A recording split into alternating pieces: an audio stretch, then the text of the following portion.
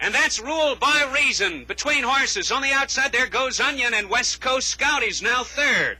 That's Secretariat fourth, and True Night is fifth as they round the clubhouse turn.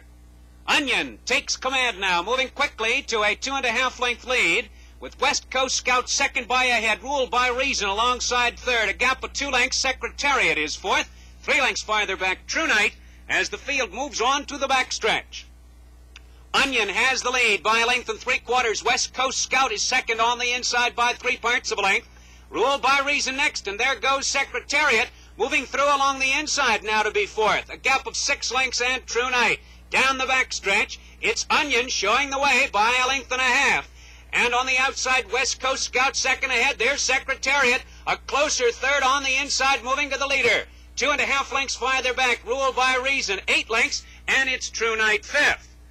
They go past the half-mile pole into the far turn. Onion in front by a length. That's Secretariat on the inside, taking over second position, moving to the leader. West Coast Scout is now third, with rule by reason fourth. Far back, it's True Night.